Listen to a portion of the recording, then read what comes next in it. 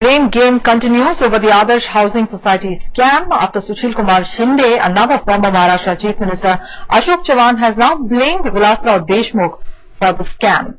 Reposing before the probe panel, Chavan said as Revenue Minister, he did not have powers to allot land, only the Chief Minister had the authority, and at the time the Chief Minister was Deshmukh. Chavan was Revenue Minister when the scam took place.